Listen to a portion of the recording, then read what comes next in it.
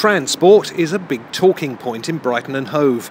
Issues like parking and traffic are hot topics of conversation. But how much of what we hear is true and how much is myth? We put some of the points people are making on the street to the man in charge of the roads, councillor Ian Davey. Now, we often hear it said that bus and bike lanes are a waste of public money and could be better spent on something else.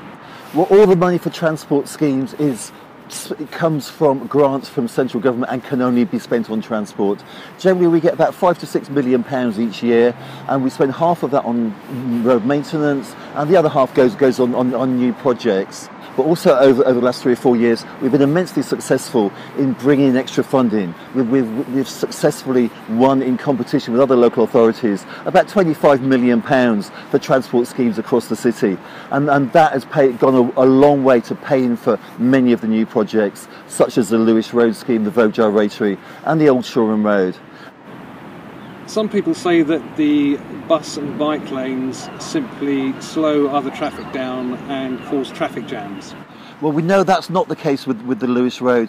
Yeah, we've got detailed surveys both before and after the changes went in on the Lewis Road, and they show us that general traffic journey times between Falmer and the Old Stein are almost identical to what they were before. The only exception to that is rush hour traffic coming in, where there's a slight increase of about a minute to the journey time over that long distance.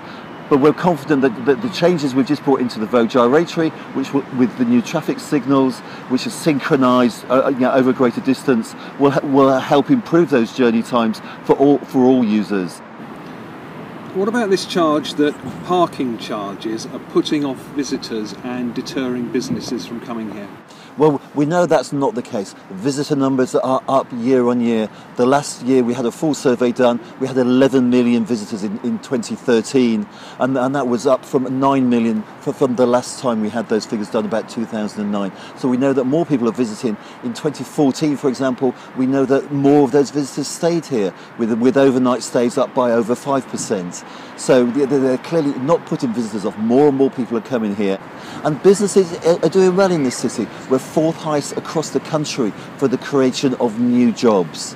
But of course, all of that puts a big demand on the road network in the city, and we have to manage that demand.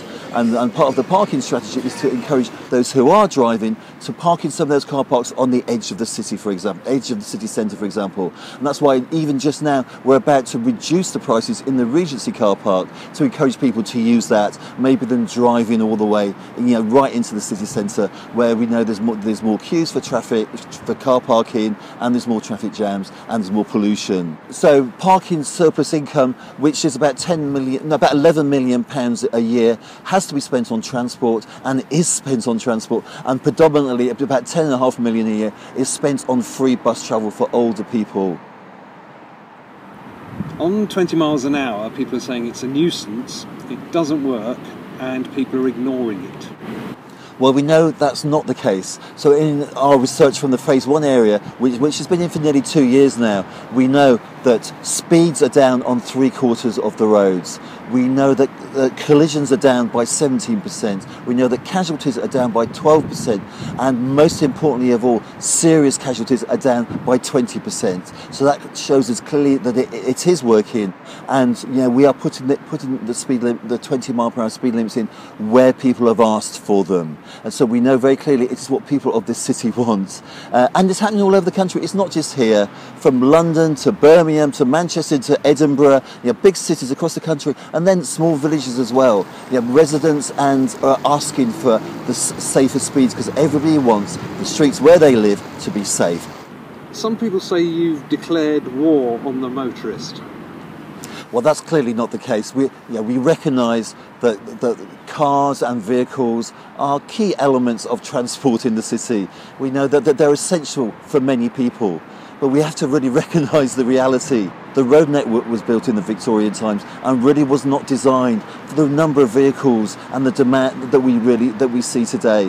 For example, the Brighton Centre was built in 1977, and the number of vehicles on the country's roads have doubled in that time, from 17 to about 35 million.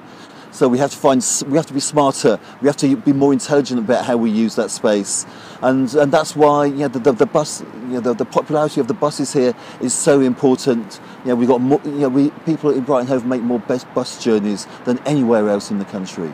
More and more people are choosing to cycle every year, and that's got to be good news. So it means that there's going to be more space available for those people who do need to use their cars and do need to use their vehicles.